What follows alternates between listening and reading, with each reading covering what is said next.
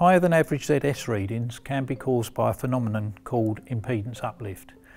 This is a ghost resistance across the RCD and can be seen by taking readings at the top and bottom of the RCD. So if we take a reading at the bottom,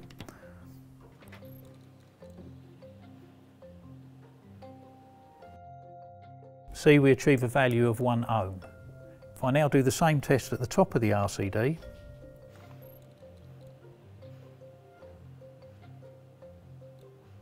this shows a reading of 0.89 of an ohm, giving a 0.11 of an ohm differential. The MFT 1741 and 1741 Plus have a new algorithm that don't cause the impedance uplift across the RCD. So if we take the reading at the bottom,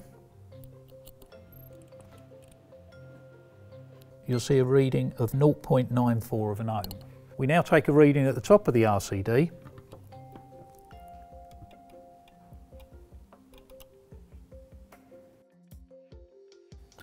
and we achieve the same reading, 0.94. Exactly the same, no impedance uplift.